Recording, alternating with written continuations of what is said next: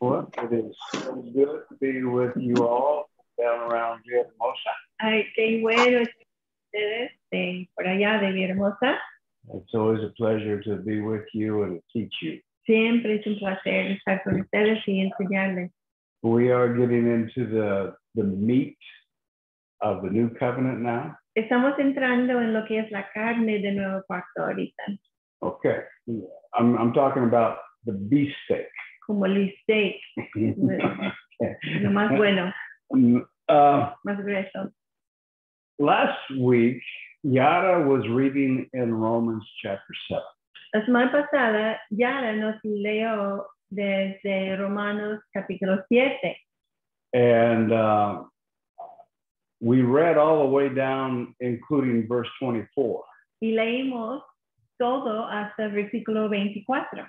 And it's talking about a person that wants to do the will of God, but he finds himself in a struggle, in a battle.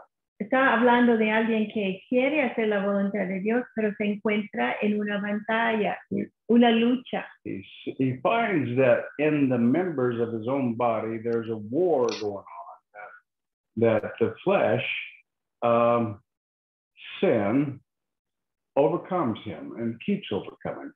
Se encuentra él en esa batalla donde el pecado siempre le está venciendo. In his mind, he wants to do what is right. Él quiere hacer lo bueno, lo correcto. But what he does is just the opposite. Pero luego lo que él hace es lo opuesto. In verse 24, he says, "Wretched man that I am, who will rescue me, set me free from this body of death?"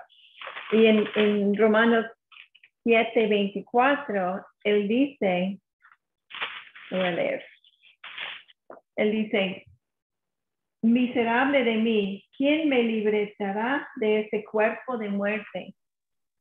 That's a very, very relevant question. Es una pregunta muy importante. Because today there are still people in that same way.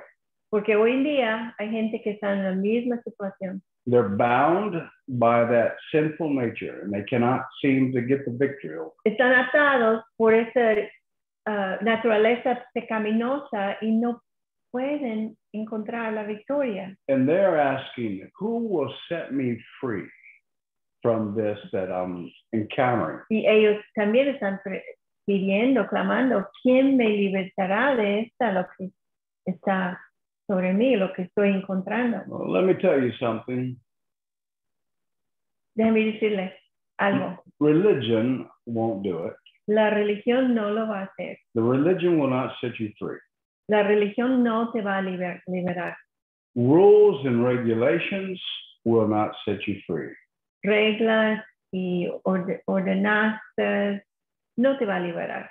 Dead works will not set you free. Obras muertes no te va a liberar. And what do we talk about when we talk about dead works? ¿De qué estamos hablando cuando decimos obras muertas? People believe that they can do things to make a good impression on God. And so they keep doing the same thing, trying to win God's favor. Hay gente que creen que pueden hacer cosas buenas, algo para ganar la atención de Dios, ganar su favor, y lo siguen haciendo pensando que esto les va a ayudar. And it's very clear that works, dead works, will not get you anywhere with God. Pero es muy claro que obras muertas no te va a dar ningún lugar especial. Do you have in Mexico what we call New Year's resolution? En México tienen lo que llamamos las resoluciones del nuevo año.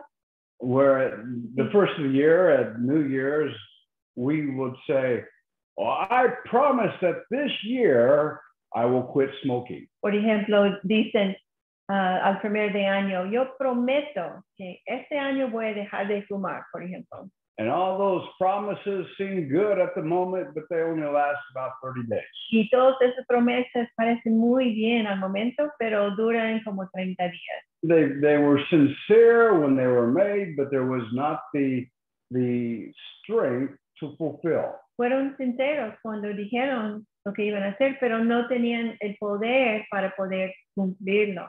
So the New Year's resolutions won't help you.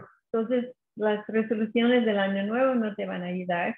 The 10 Commandments, with all of its morality, will not help you. Hasta los 10 mandamientos, con toda su moralidad, no te va a ayudar.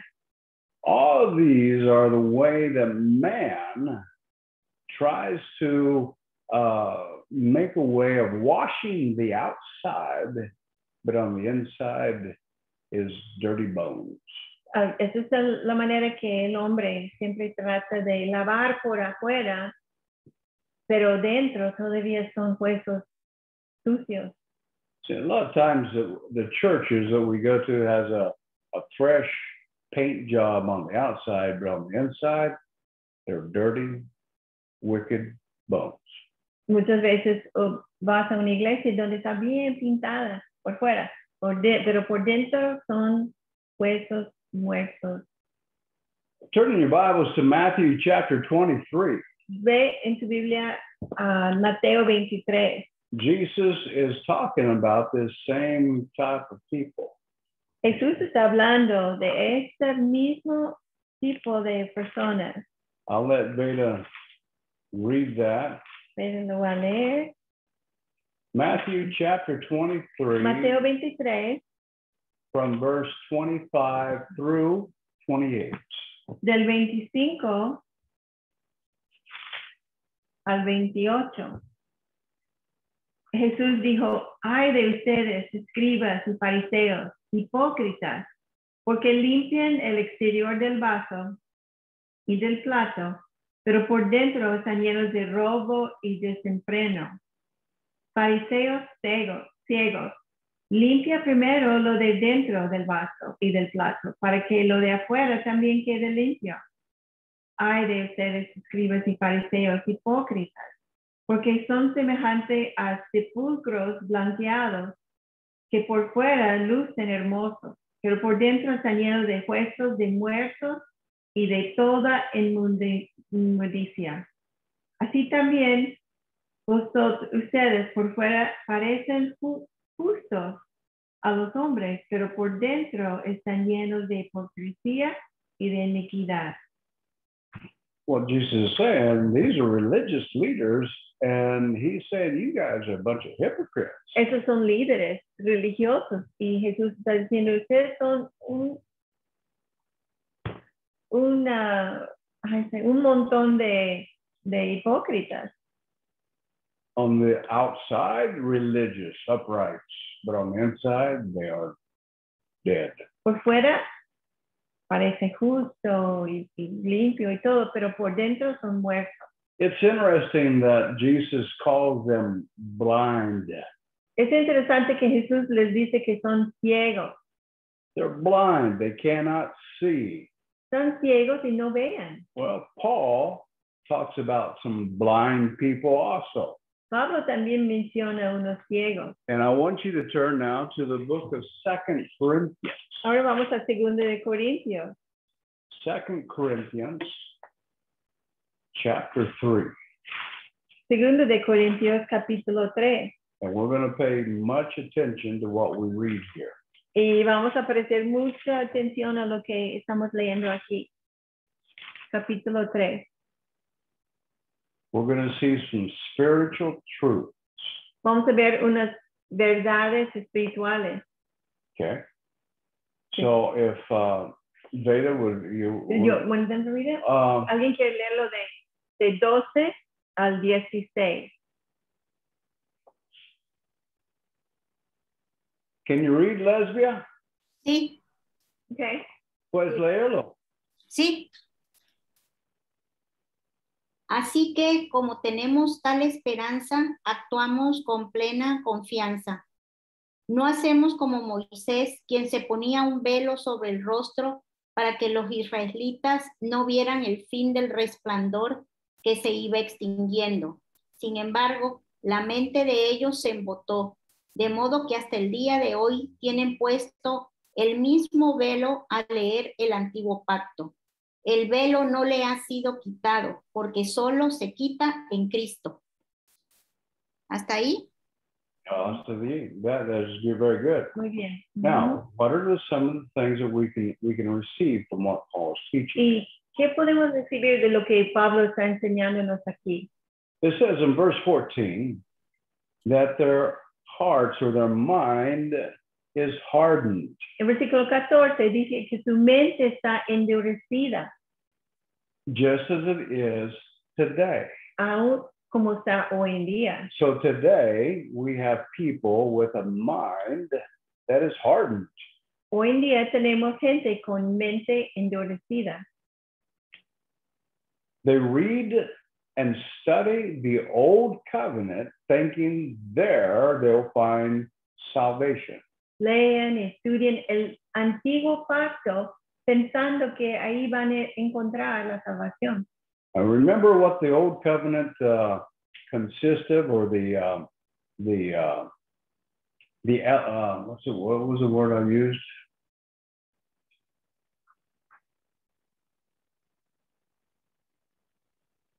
I'll just use it this way. The sabor of the old covenant. No, the elements of the old covenant is that you must obey before you can receive favor. Okay, recuerden de lo que hablamos del antiguo pacto.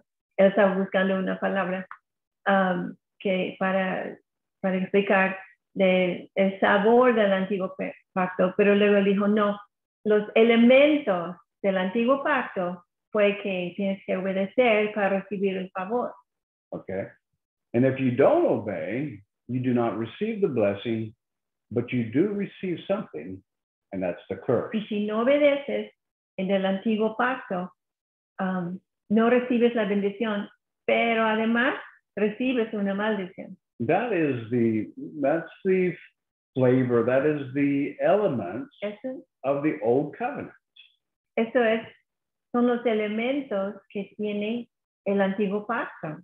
So when you go into a church today and you hear preaching that is basically, you must obey to receive the blessing, you're talking about an old covenant church. Si tú entras en una iglesia hoy en día que dice, tienes que obedecer para poder recibir la bendición, es una iglesia del antiguo pacto. If you don't obey, you're going to get cursed. Y si no obedeces, vas a recibir la maldición. That's old covenant. Es antiguo pacto. And you are seated within a congregation of old covenant teaching. Estás sentado en una congregación de enseñanza sobre el antiguo pacto. And what Paul is saying, that their minds are hardened. Something is actually happening to their minds. Y Pablo está diciendo que su mente está endurecida. Algo está pasando con su mente. Whenever the Bible says that something is hardened, that means that it's not receptive to what the truth is.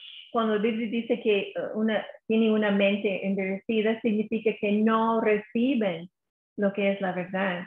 It says in verse 14, for until this very day, at the reading of the old covenant, the same veil remains unlifted. He had a veil over his eyes. Dice, which one was it? 14. En 14, pero hasta este día de hoy, en la lectura del antiguo pacto, el mismo velo permanece sin alzarlo. Okay, now are we talking about a physical veil that the people come into the church with, that they have a little veil there? Estamos hablando de que la gente entra en la iglesia con un velito No, sobre su cara. we're talking about something spiritual. No, está hablando de algo espiritual. Spiritually, they are blinded, they are prevented from seeing the truth. Espiritualmente son cegados y no pueden ver la verdad. And the cause is that they're focusing on the old covenant.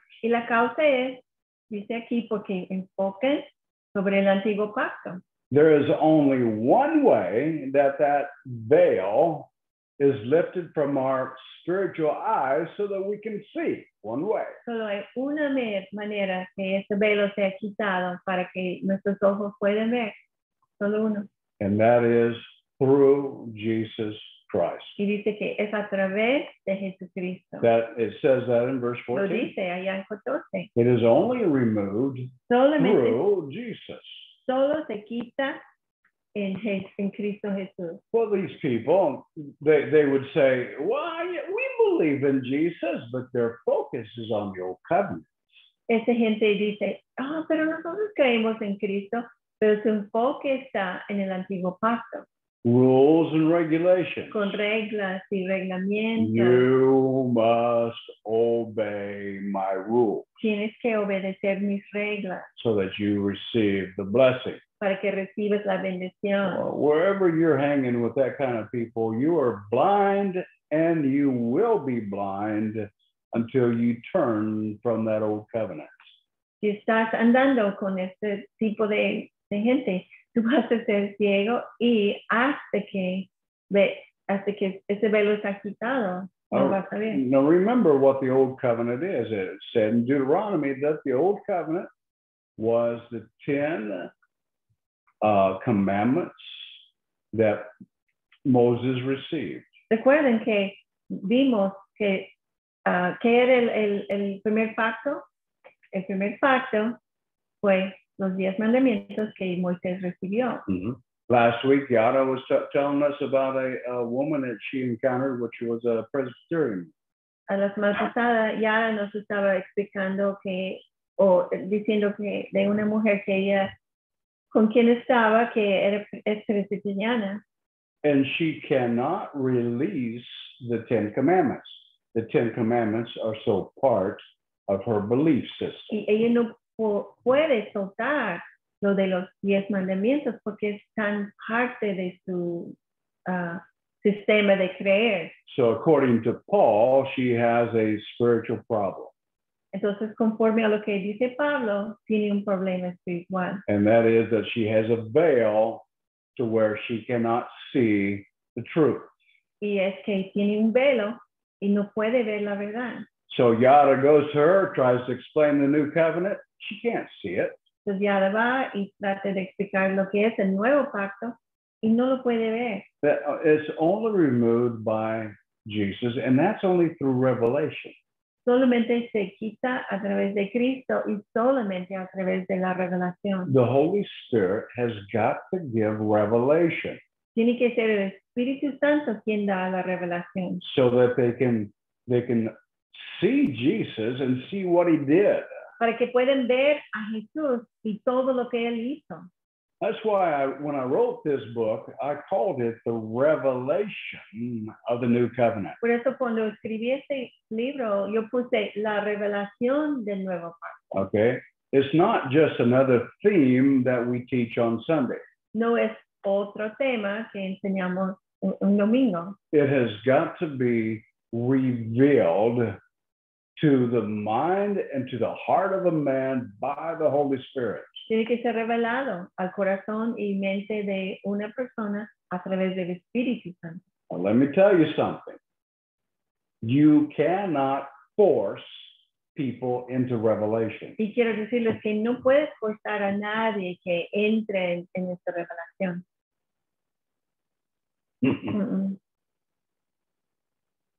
They get it. O si lo reciben Or they don't get o no it. lo reciben. It's not up to you. Y no depende de ti, It depends on the Holy Spirit. depende del Espíritu Santo. All you do is present the cause.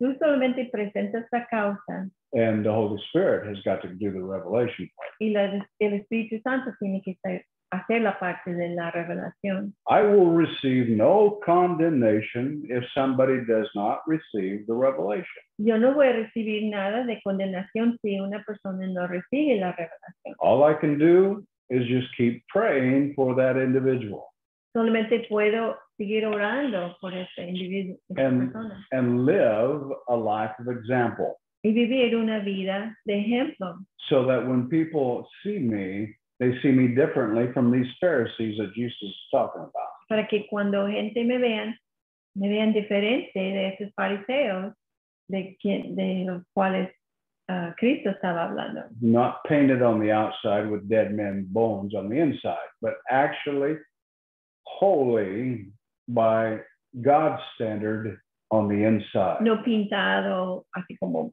huesos muertos y por dentro y pintado por fuera, sino santo en los ojos de Dios.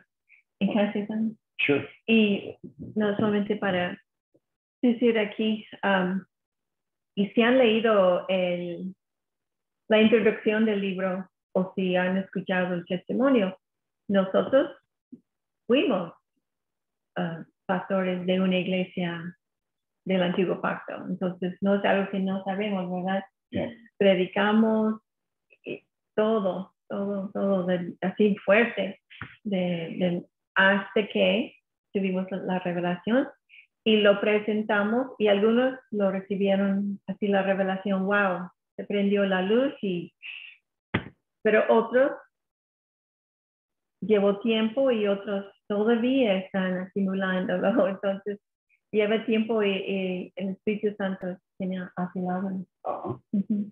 See, Dios, if God could do it with me, he could do it with anybody. Si Dios podría hacerlo conmigo, lo puede hacer con cualquiera. But it was a battle. Pero sí fue una batalla. Because the revelation came, but my mind was full of all old covenant items. Porque vino la revelación, pero mi mente estaba llena de todos artículos del antiguo pacto. And so there had to come forth this renovation of the mind. Pues tuve que tener una renovación de la mente. Where the Holy Spirit would start to remove this junk and start to input truth. Donde el Espíritu Santo empezó a quitar toda la basura y poner la verdad. And it was hard.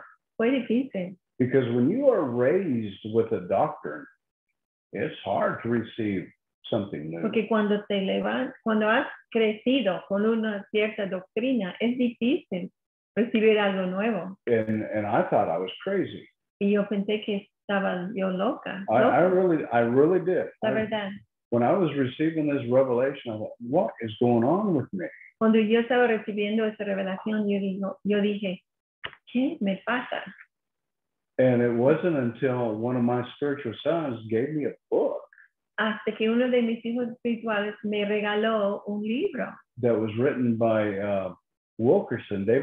Que se escribió David Wilkerson. About the New Covenant. Acerca del Nuevo Pacto. And it ¿Cómo se llama este libro? The unveiling of the New Covenant. In Spanish. El Nuevo Pacto descubierto, no. No me acuerdo. Quizás lo dice enfrente del libro. No, pero David Wilkerson, el de la cruz y el peñal. But when I read his book, it dawned on me, I'm not crazy.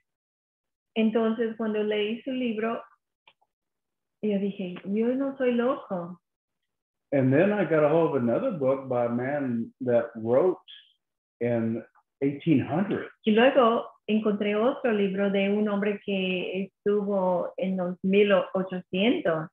And he wrote about the New Covenant. His name was Andrew Murray. Él se llama Andrew Murray y él escribió acerca del Nuevo Pacto también. And when I read that book, I thought, well, I'm not crazy after all. Y cuando leí ese libro dije, no soy loco. But what is being revealed to me, the church had it. Lo que me está siendo revelado ahorita, la iglesia tenía antes. But they lost it. Pero lo perdieron. They lost it. Lo perdieron. And in place of what Jesus came to establish, man started to reestablish the old law. En vez de la verdad que Jesús vino para establecer, el hombre puso otra vez lo que había sido quitado, la ley. The old law is very convenient to maintain a control over a congregation.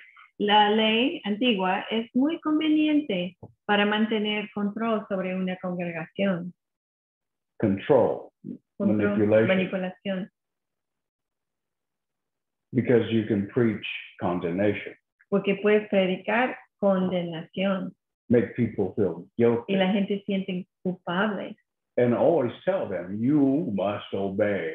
Y siempre hay que decirles, tienes que obedecer so that you can receive the blessing para of recibir God. la bendición de Dios. If you don't obey, you're going to be cursed. You got to obey. Si no obedeces, vas a recibir la maldición. You see how it's easy to manipulate and control? ¿Ves cómo es fácil manipular y controlar? All right. But Jesus, thank God for Pero Jesus. gracias a Dios por Jesús. Thank God that he came to establish a better covenant. Gracias a Dios que Él vino para establecer un mejor pacto. A covenant that totally changes everything. Un pacto que cambia todo. And so now we're going to start to look at the new covenant. Pues ahora vamos a empezar a ver el nuevo pacto. All right. Turn with us to Hebrews chapter 8. Vamos a Hebreos capítulo 8. You can tell them that you used to ask people if they knew where it was in the Bible and nobody could tell you except for Okay, Veda wants me to say something. que yo quiero que él diga algo. I preached in a lot of churches. Yo prediqué en muchos lugares, muchas iglesias. And you might have been in one of these services I've done this. De hecho, es posible que tú estabas en alguna iglesia donde yo hice esto. I would ask a question, who can tell me where the new covenant is located in the Bible? Yo pregunté siempre, ¿quién me puede decir dónde habla del nuevo pacto en la Biblia? And I went to many, many churches, and pastors sitting on the first row, they could not tell Y fui me. a muchas iglesias y hasta los pastores sentados en primera fila no me podían decir. I would say, well, if you can't tell me where it's at in the Bible, then what is the new covenant? Y yo dije, si no me puedes decir dónde está en la Biblia, pues dime qué es el nuevo pacto. No one could tell me. Nadie me podría decir, It's a theme that is not taught. porque es un tema no enseñado, solo uno. No. Oh, ajá. One day I was in Y Thailand, una vez yo estaba en Tailandia and I was preaching at church, and I asked that question, who can tell me where the new covenant is located in y the yo Bible? estaba predicando y dije lo mismo, ¿quién me puede decir dónde dice en la Biblia acerca del nuevo pacto? And the missionary that is not a pastor, he's there helping his wife. He raised his hand and said, El misionero que no es pastor, él está ahí ayudando a su esposa en el ministerio y él dijo, yo sé dónde está. he says it's found in Hebrews chapter 8. Se encuentra en Hebreos capítulo 8. And I thought, wow, Yo one dije, man un hombre and hundreds of en people cientos de personas finally can tell me al final me puede decir about where this is in the Bible. acerca de dónde se encuentra en la Biblia. Now, when we look at this new covenant, we have to remember God's attributes. Cuando empezamos a ver este pacto nuevo, tenemos que recordar de los atributos de Dios. Not all of the attributes, because he has so many, No todos sus atributos, porque él tiene muchos, but 4. de los 4. Remember? ¿Recuerdas? First lesson. Fue la primera lección. Maybe we should ask them. Okay, what's number 1? A ver, ¿cuál es número 1? What's the first No attribute? miente. Just Right. lie. Very good. Can God lie? No. ¿Puede mentir Dios? No. He cannot lie. No puede. That's an attribute. Es un atributo de él. Okay. In him, there is impossible that he can En lie. Dios es imposible que él miente. Number 2. Número What's 2. number 2? Dios es fiel. Good, Andrea. Very good. God is Dios es fiel. faithful. Or, in other words, he will complete with what he has spoken. Con otras palabras, él cumplirá con lo. Number 3, Número 3. 3, ¿recuerdan?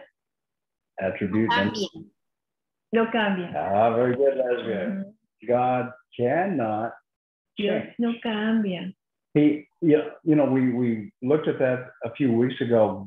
Nothing catches God by surprise. Vimos hace una semana o dos que nada toma a Dios por sorpresa. He knows everything. Él sabe todo. But because man has a free will, God also needs to know both roads that he can travel. Pero como el hombre tiene ese libre albedrío, Dios tiene que saber que hay dos caminos que puede llevar. If you make this decision, it will result in this way. If you make the other decision, it will result in that Si way. haces esa decisión, va a ir para allá. Y si es la otra decisión, entonces vas para ese camino. Okay?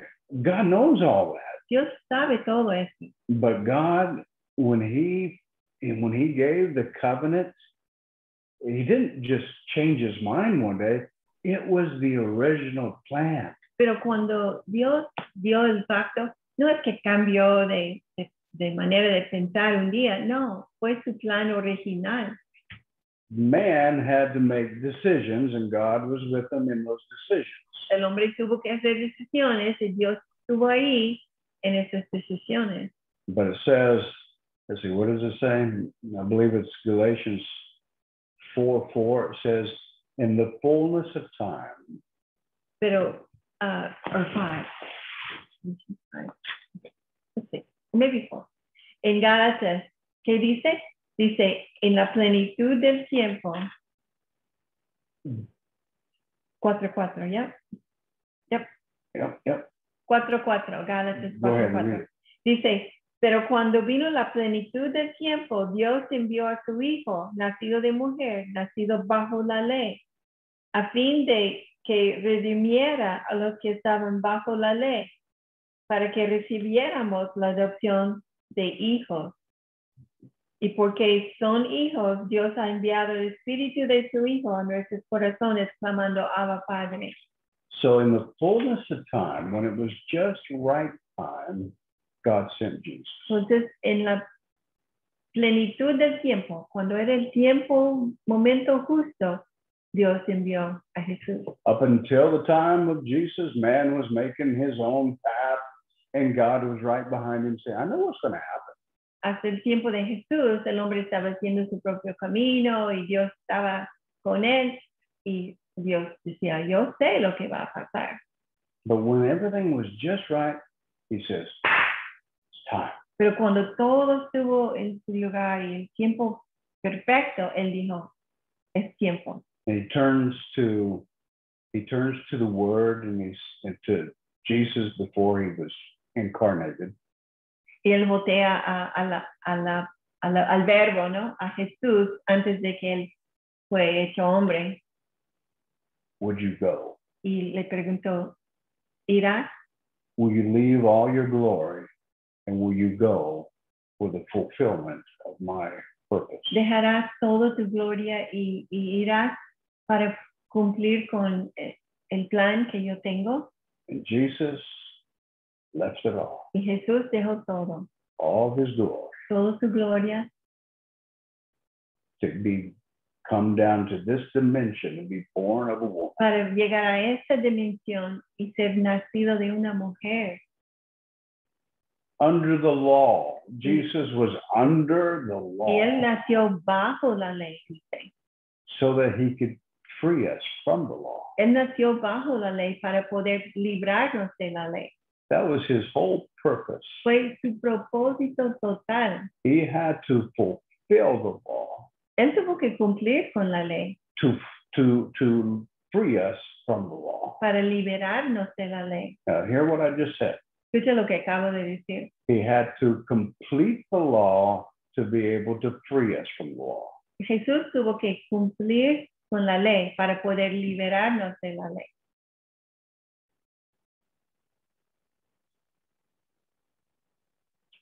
The law has been completed La ley ha sido cumplida by the perfect man a través del hombre perfecto, that was made perfect, que fue hecho perfecto, that learned obedience, que aprendió la obediencia, that was full of the Holy Spirit, que estaba lleno del Espíritu Santo, leaving us an example of which to follow. dejándonos pasos para seguir. He could identify with our fallen nature. Él pudo identificar con nuestra naturaleza caída.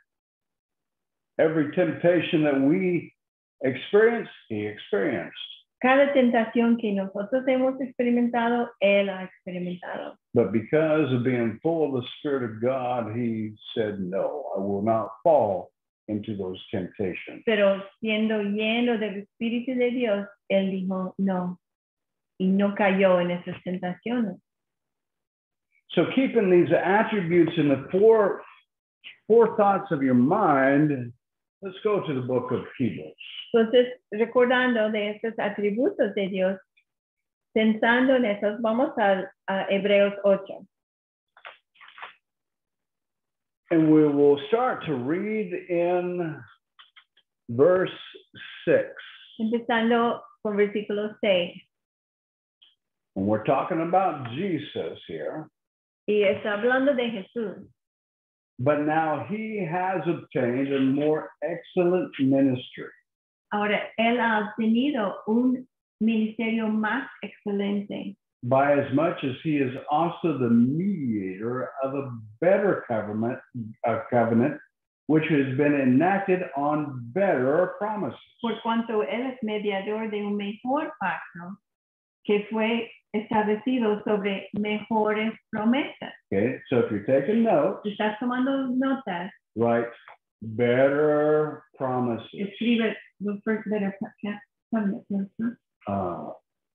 Dice mejor pacto y Oh, mejor. yeah. Escribe Better, mejor pacto. better covenant, Mejor pacto. big letters. Con letra grande. Better covenant Mejor pacto. that has been established on better promises. Que ha sido establecido por mejores promesas. Oh, yeah, I like this. A mí me gusta esto. Better, it's better. Es mejor. All the way around is better. Por todos lados es mejor. Now let's look at verse 7. Ahora vamos a ver, vamos a ver versículo 7. For if that first covenant, talking about the 10 commandments, Porque si este primer pacto, hablando del antiguo pacto o los 10 mandamientos, had been found faultless, then there would not have been an occasion sought for a second. porque si aquel primer pacto hubiera sido sin defecto, no se hubiera buscado lugar para el segundo. All right, Jesus came to establish a better covenant. Jesús vino para establecer un mejor pacto. Nothing catches God by surprise. He knows all things. Nada toma a Dios por sorpresa, Él sabe todo. He knew what the old covenant would produce. Él sabía que iba a producir el antiguo pacto.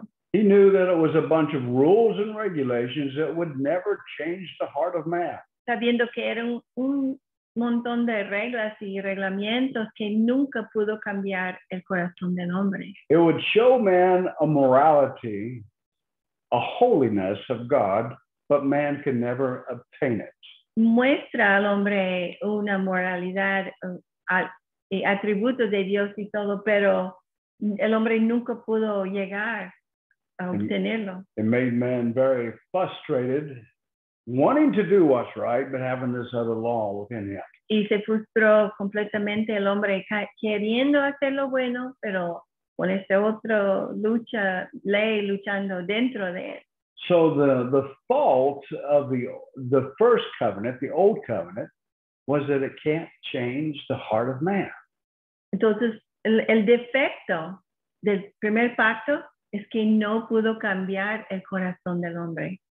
Can talk about all the holiness and how we Podría should, hablar de toda la santidad y cómo debemos portarnos, but it doesn't give us the power to overcome. pero no nos dio el poder para vencer. That comes with the new covenant. Eso sí viene con el nuevo pacto. But when the new covenant comes, the old covenant becomes antique. Pero cuando llega el nuevo pacto, el antiguo pacto ya es viejo, ya no sirve. Okay, we'll read that here in a few En un minutes. momento vamos a leerlo aquí. Okay. So there's a new covenant that's come. Entonces ha venido un nuevo pacto. Go back to Hebrews chapter 7, and we'll look at another thing that Jesus does.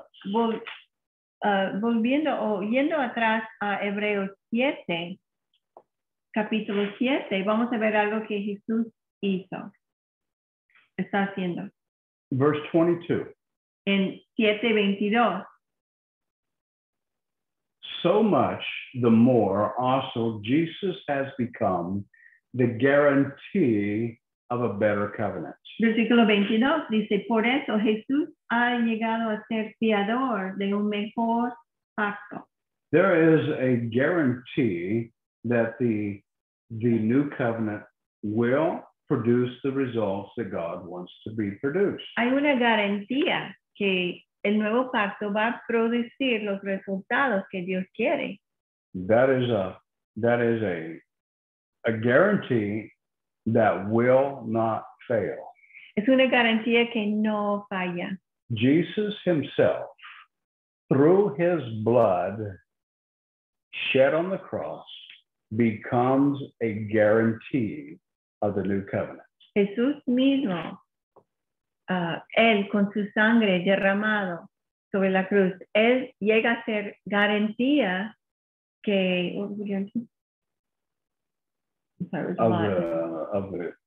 del nuevo pacto. Él llega a ser garantía del nuevo pacto que va a funcionar. So now we see that he's a mediator of the new covenant, but he's also the guarantee of the new covenant. Entonces vemos que él es mediador del nuevo pacto, pero también es garantía del nuevo pacto. When I realized this, I was in Myanmar. I was in Asia. Cuando yo di cuenta de todo eso, yo estaba en Myanmar, yo estaba en Asia. And God revealed to me about this being a guarantee. Y Dios reveló a mí esta cosa que Jesús es la garantía. I just started to cry. Y yo empecé a llorar. Because it is so strong. Porque yo veo esto tan fuerte. God and man has somebody in between. Que Dios y el hombre tiene alguien en medio. He's the mediator. Y es el mediador. He's the guarantee. Y es la garantía. That's Jesus Christ. He stands y eso es Jesucristo. Between God and man. Él se pone entre Dios y el hombre.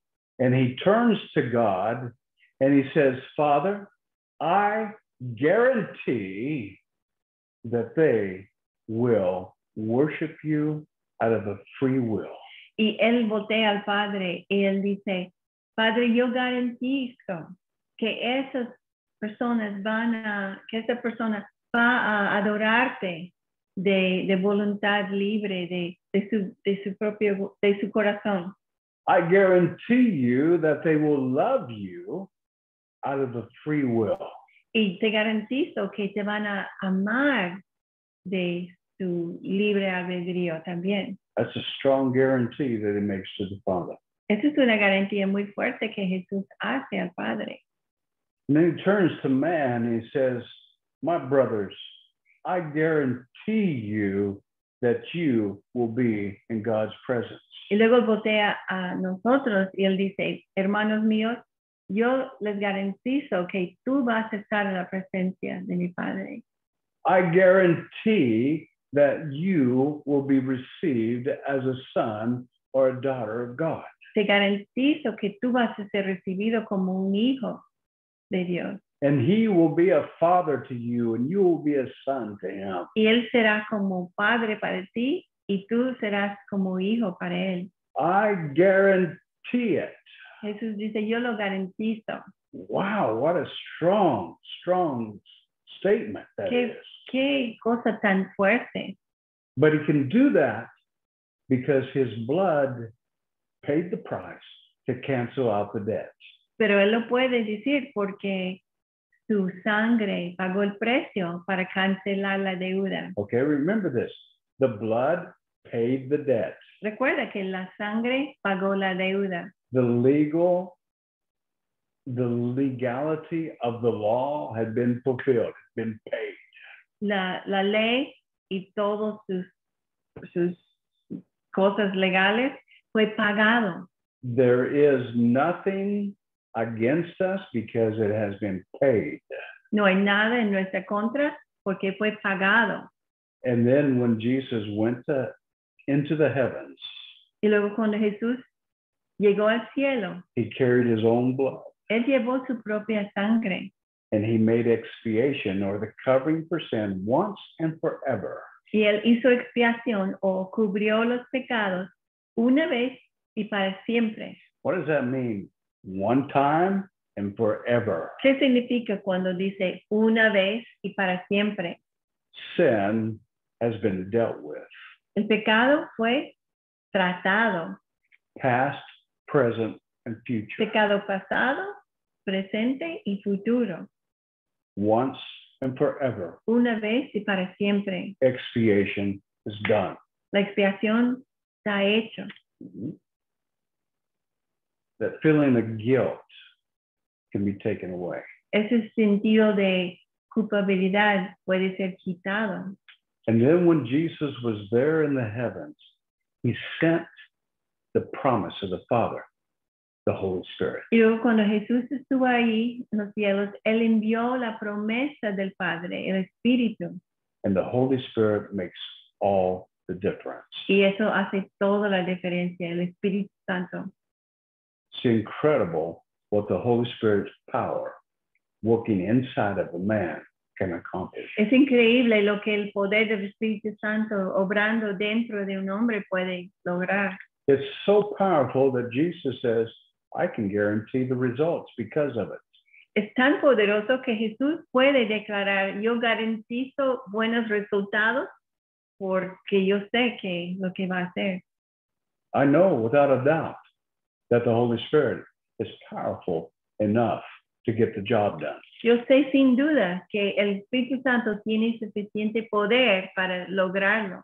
That's why he can stand, he can say, I can guarantee it, that you can go to the Father and love him and worship him. Por eso él puede parar y decir, yo garantizo que tú vas a ir al Padre y tú le vas a amar. Not because of obligation, but because of a heart that has been renewed, has been transformed, a new heart. Pero no por obligación, sino porque tienes un nuevo corazón, un corazón nuevo, transformado. What a powerful thing it is to have Jesus as our guarantee. Qué poderoso es tener a Jesús como garantía. If he's our guarantee, can he fail? Si es nuestra garantía, ¿puede él fallar? Think about that. No.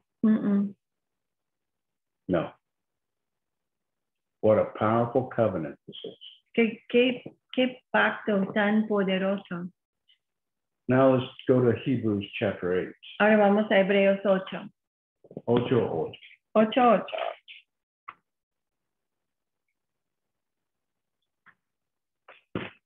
Remember when we talked about the nothing catches God by surprise. Recuerden cuando hablamos del hecho de que nada toma a Dios por sorpresa. Remember the day when Moses put 6 leaders up on one mountain and 6 on another? Recuerden el día que Moisés puso 6 ancianos en una montaña y 6 al otro.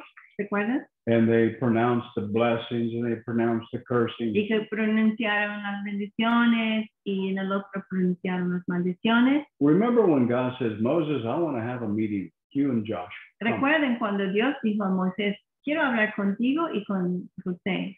And so in that meeting with Moses and Joshua, God told Moses, I know what's going to happen. Entonces, en esta reunión con Moisés y Josué, Dios dijo, yo sé que lo que va a pasar. These people are going to play like a harlot, and they're going to have intercourse, spiritual intercourse with other gods. Esos van a ser como prostituir y van a tener relaciones con otros dioses. They're going to break my covenants. Van a romper mi pacto. God knew that. Dios ya lo sabía. And then he says, and I will be angry with them. I will turn my face from them. Y Dios dijo, yo voy a enojarme con ellos y voy a voltear mi rostro de ellos. Because they broke covenant. Porque rompieron el pacto. Now we see that exact same wording or reference here in Hebrews chapter 8. Aquí en Hebreos 8 vemos la misma referencia casi. So when we read it, I want you to remember what has happened in the past. Entonces cuando leemos, quiero que recuerden de lo que pasó antes. All right, so let's start with verse 8.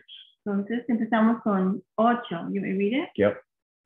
Porque reprochándolos, él dice, mira, que vienen días, dice el Señor, en que estableceré un nuevo pacto con la casa de Israel y con la casa de Judá. No como el pacto que hice con sus padres el día que los tomé de la mano para sacarlos de la tierra de Egipto, porque no permanecieron en mi pacto y yo me desentendí de ellos, dice el Señor. ¿Chicos? Porque este es el pacto que yo haré con la casa de Israel. All right, so what God is saying, the first covenant they broke and I got angry. Entonces yo estoy diciendo, el primer pacto, ellos rompieron y yo me enojé con ellos. But this covenant that I'm making is going to be totally different. Pero ese pacto que voy a hacer es completamente diferente. It has nothing to ver No tiene nada que ver with the first covenant. con el primer pacto. All right, so remember, Recuerden esto. the new covenant, nada que ver. El nuevo pacto, no, o el antiguo pacto, bueno, el nuevo pacto no tiene nada que ver con el antiguo. Nothing in similarity. Nada en similaridad. Okay. No, nada similar. All right.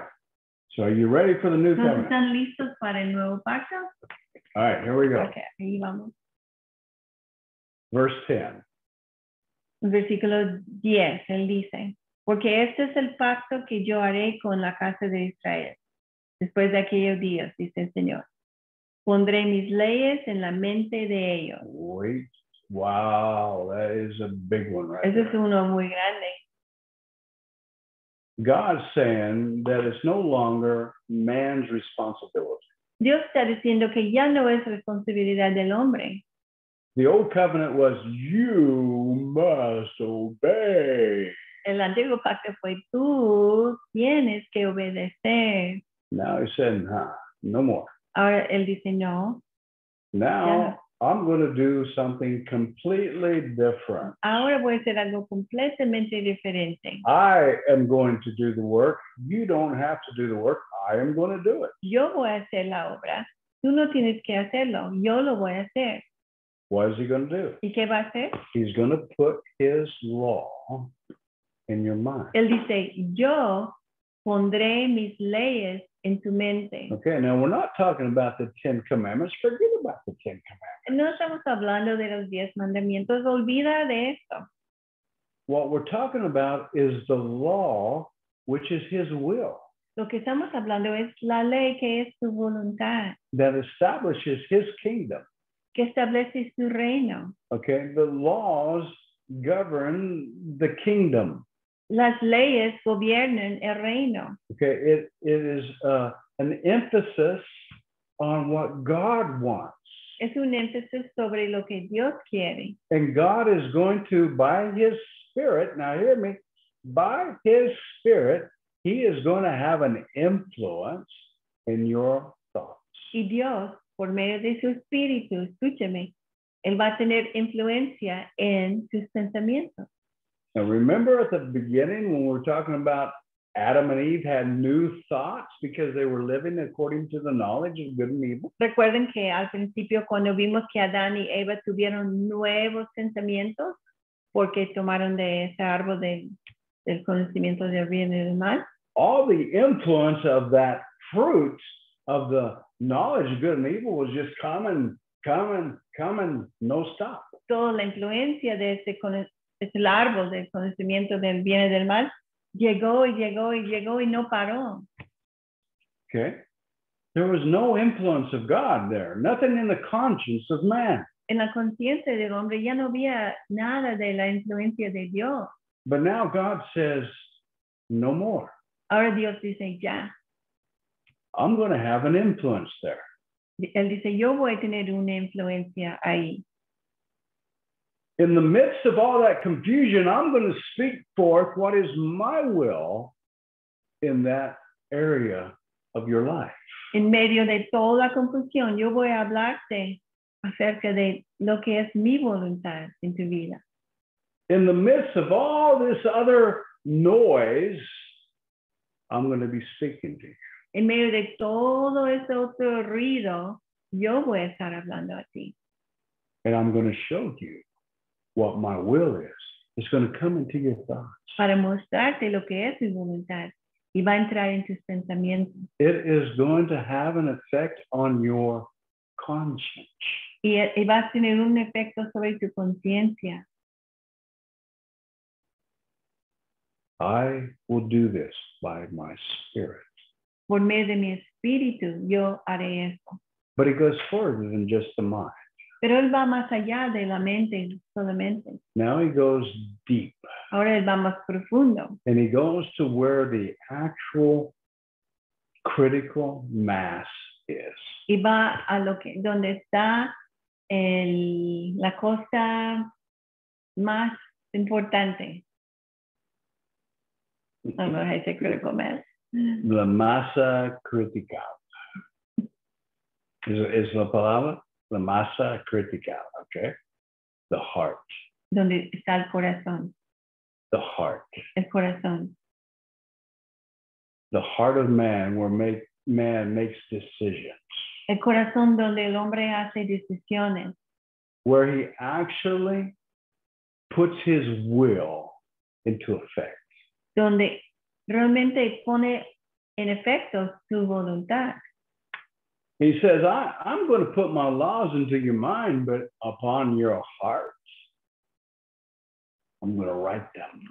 Él dijo, yo pondré mis leyes sobre tu mente, pero sobre tu corazón los voy a escribir.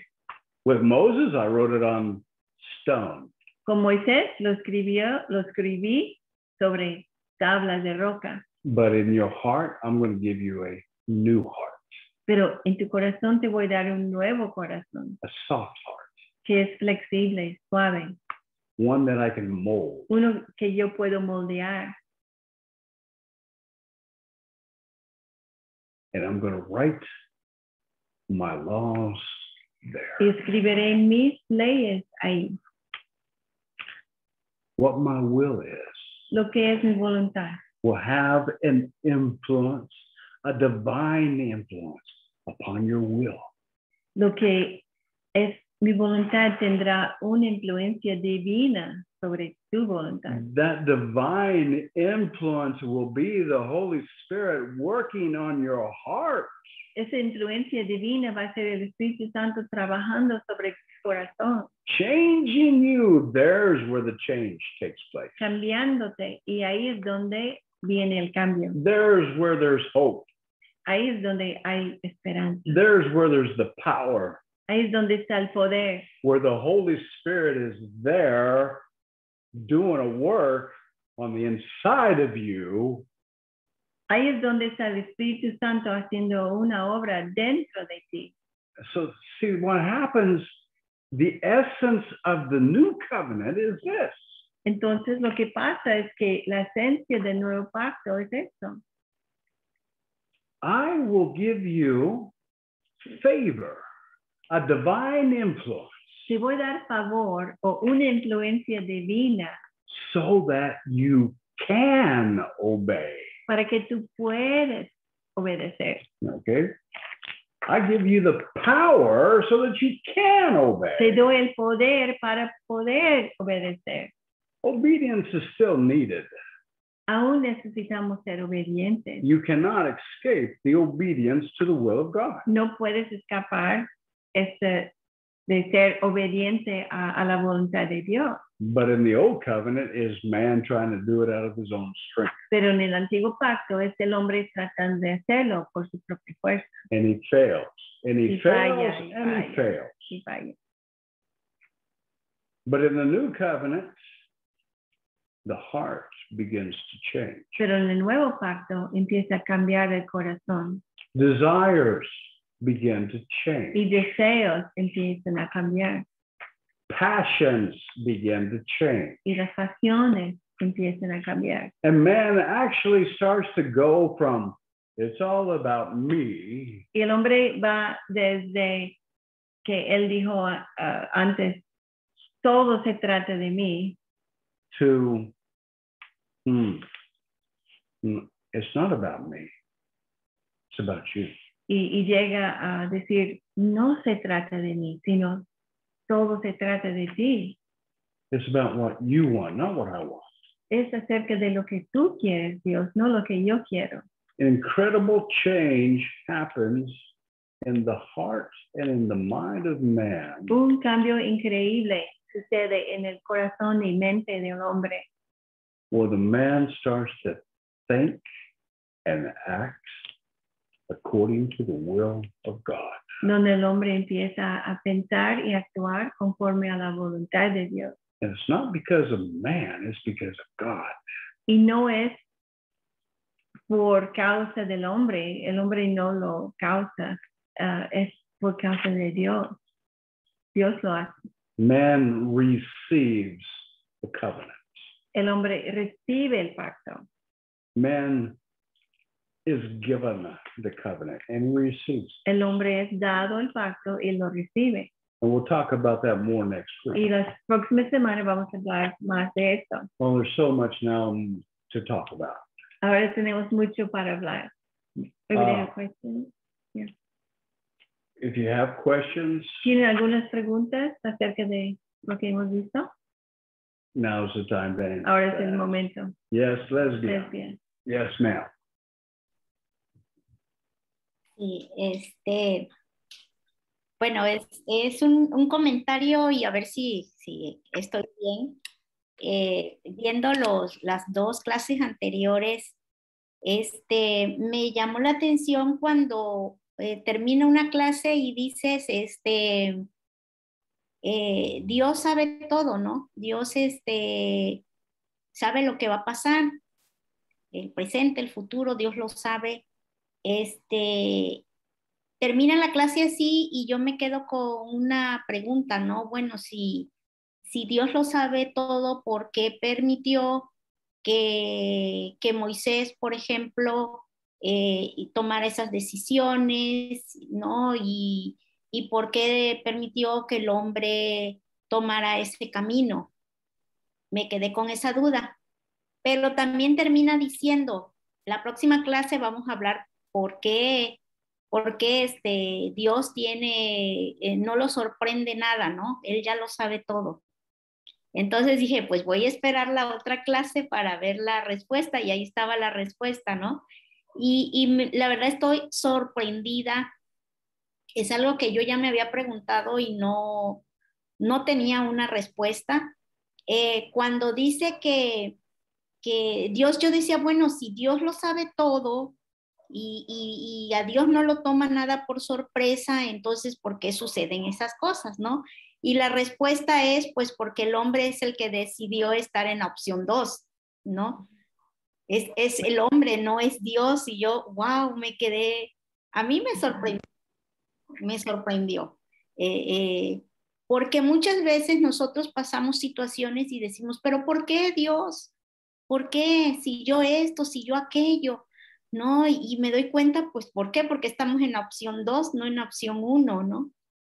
Entonces, y fue revelador eso, ¿no? Y muy importante en nuestras vidas, porque sí tenemos que estar muy alertas si estamos mitad acá y mitad allá, o qué nos falta para ir avanzando en el nuevo pacto, ¿no? Es el día a día, no es de que ya estoy, no, es el día a día, estar en esa conexión con el Espíritu para que nos guíen todo, ¿no? Nuestros pensamientos, nuestras decisiones, ¿no?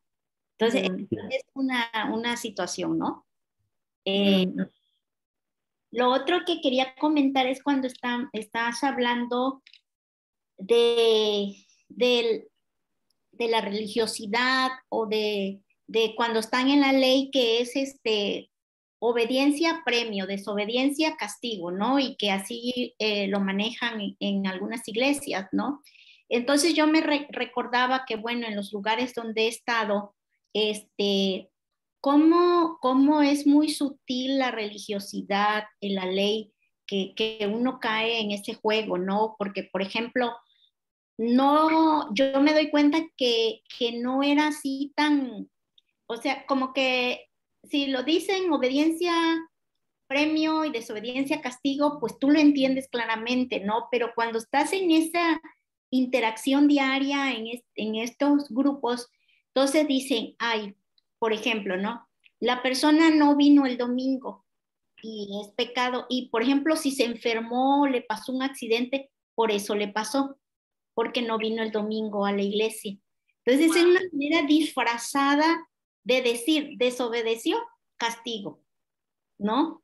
Entonces, yo ahora lo veo así tan claro, ¿no? Y muchas situaciones que se van dando en esa relación que tiene uno con estos grupos. Y lo otro que me estaba dando cuenta ahora que he entrado en el nuevo pacto, es que cuando algunas personas creyentes les habla uno de esto, no todas, no, algunas, se ofenden así. Yo me he quedado así, pero ¿por qué? Si uno les está hablando de algo que va a ser libertador para sus vidas, ¿no? Y aparte he entendido eso, que bueno, no quieren, yo lo respeto, no me voy a, ni lo voy a obligar, ni me voy a ofender por eso. Pero la persona sí se ofende, ¿no? Entonces, creo que, no sé, ahí no sé si estoy bien, pero creo que inconscientemente sabe que su estilo de vida que lleva, su relación supuestamente con Dios, pues la tiene que soltar, ¿no? Porque aunado a esto, cuando a nosotros nos empieza a hablar a Yara y a mí el nuevo pacto, prácticamente así como que nos agarró de los pies el Señor y nos sacudió y nosotros, ay, ¿qué nos está pasando? Ay, pero no, así no, pero ¿por qué? O sea, estábamos así, aterradas, ¿no? ¿Qué está pasando? O sea, como que sí, pero que no, y así, sí te sacude mucho, mucho, pero poco a poco, y uno se empieza a cuestionar, pero si yo lo hacía por esto, pero y Señor, ¿a poco estaba yo mal? Y cosas así, ¿no? Y poco a poco el Espíritu Santo te va asentando. Gracias a Dios estábamos Yara y yo juntas y podíamos compartir todo esto, ¿no? Entonces, sí sacude y es necesario y es importante y darle esa apertura al Espíritu Santo que te mueva todo va para afuera, ¿no? Bueno, es el comienzo, porque falta, ¿no? Pero el inicio, sí sacude todo, ¿no? Mueve todo. Y lo otro que quería comentar, porque yo sí lo viví, yo no tampoco encontraba explicación. Ahorita lo maravilloso de que Jesús nos garantiza ante el Padre, ¿no? Él es la garantía. Cuando no está uno en esa revelación, como hay culpabilidad en uno. O sea, uno aparenta una cara de que uno ama a Dios, de que uno lo busca, de que uno es muy espiritual, pero yo lo pasaba, yo por dentro me sentía culpable a veces de cosas, de situaciones en mi vida, y ya ahora que entiendo que Él es mi garantía, no, es libertador de verdad. Entonces, ay, estoy maravillada de lo que Dios está hablando a nosotros, ¿no? Y agradecida con Jesús de que Él sea nuestra garantía. Ujú. Yeah, that's exactly why I cried. Es por eso que lloré. Yeah. Ujú. When that revelation came, I just cried. Cuando vino esa revelación lloré. Ujú. Powerful. Poderoso. Fantastic comments, Gracias. Lesbia. Comentarios fantásticos, gracias. Ujú. Makes me feel good that you have received revelation. Me hace sentir bien que has recibido la revelación. And you see, the revelation will stay. It won't go away. Y la revelación no se puede quitar, es algo que se queda. You will never return back Nunca vas a regresar to the old covenant. al antiguo pacto. Okay. You will be able to detect it immediately. Inmediatamente vas a detectarlo. When you walk into a church, you will know what kind of church it is. Cuando entres en una iglesia, vas a saber de qué tipo de iglesia es. And let me tell you something. Y déjame decirte algo. Unfortunately, there's not many churches of the new covenant. Desafortunadamente no hay muchos del nuevo pacto. There's a lot of the old covenant. Hay muchos del antiguo pacto. But there's few of the new covenant. Pero muy pocos del nuevo pacto. We have a great job to do. Tenemos un gran trabajo que hacer. You and me.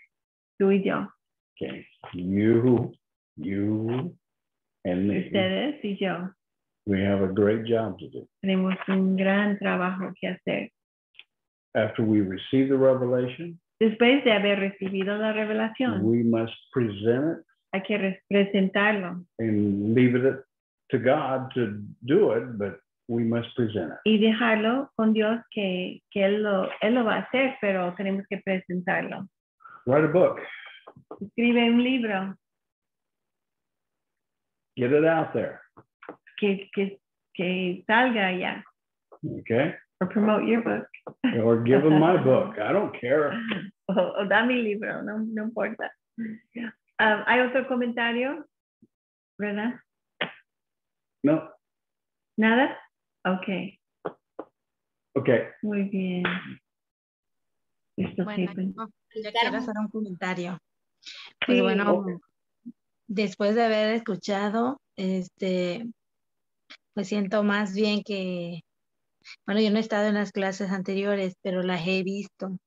He estado ahí con los videos que me han subido y pues escuchando y poniendo atención realmente de lo que hoy lo tomo muy a lo personal, porque sí, realmente yo hay cosas que pues como dicen, quizá Dios nos revela las cosas, pero a veces nosotros no los tomamos en serio.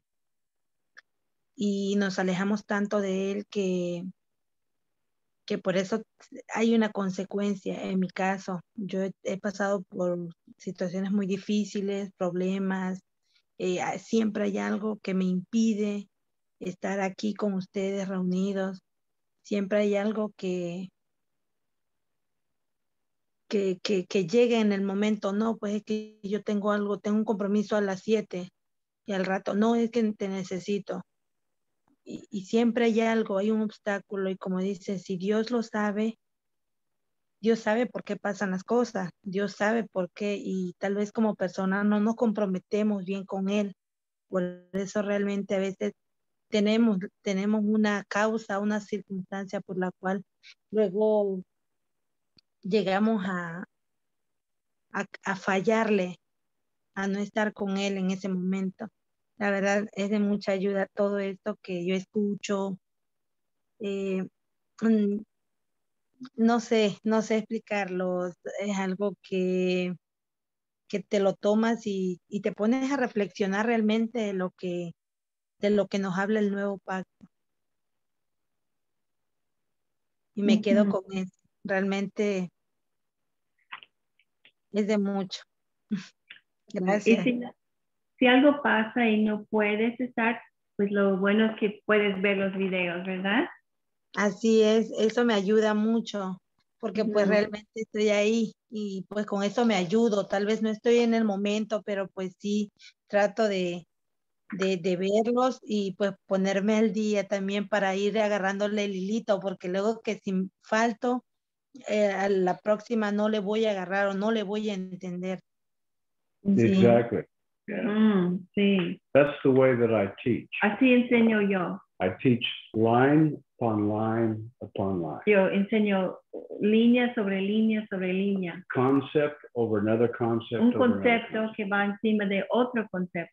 if you lose one concept, Y si pierdes un concepto, you might not receive es revelation. posible que no vas a recibir la revelación del So otro. it's very important to get all of it in order, Entonces es importante recibir todo en el orden, because that's just the way that the Holy Spirit told me to write the book. porque así el Espíritu Santo me mostró escribir el libro. And it brings you up to a point of decision. Y te va a llevar a un punto donde tienes que hacer una decisión. And hopefully revelation comes.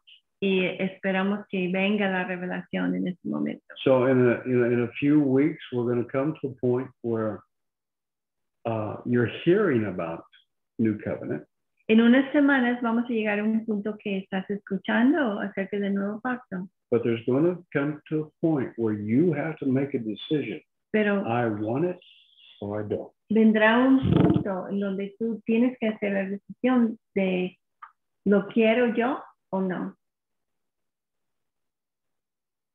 And it's going to be a strong moment, Y va a ser un momento muy fuerte, because it's a life-changing moment. porque es un momento de cambiar toda la vida. Okay. Water baptism has a lot to do with it. El bautismo en agua tiene mucho que ver. You've been water Tú has baptized, sido bautizado en agua, ¿verdad? Sí. so that Ujú. decision should be made, have already been made, Entonces, esa decisión, tú ya lo hiciste, ya lo tomaste. and now you're actually receiving the revelation of something you've already committed Y yourself to. realmente ahorita estás recibiendo la revelación de algo que ya comprometiste. Yeah. Con el Well, praise bautismo. God. Praise Mhm. God. Pray for the revelation. Pray for that revelation. Ora que recibes la revelación. And you'll never go back to that old. Y jamás vas a regresar al antiguo. Good Amen. comment. Thank you so Gracias much. por comentarlo, por decirnos. Padre, gracias, Señor, Ujú. por la gente que está recibiendo del Pacto Nuevo. Gracias por la revelación. Sabemos que es solamente tú que puedes dar. Ujú. Yo puedo enseñar, yo puedo mostrar escrituras, pero es tú que das revelación. Ujú. Gracias, Padre. Padre. Bendice mis hermanos en México, Ujú. en Villahermosa, alrededor, Señor. Ujú. Gracias por ellos. En el nombre de Jesucristo. Amén y amén. Amén. Very good. Recording. Perdón. Ujú. I'll stop the recording.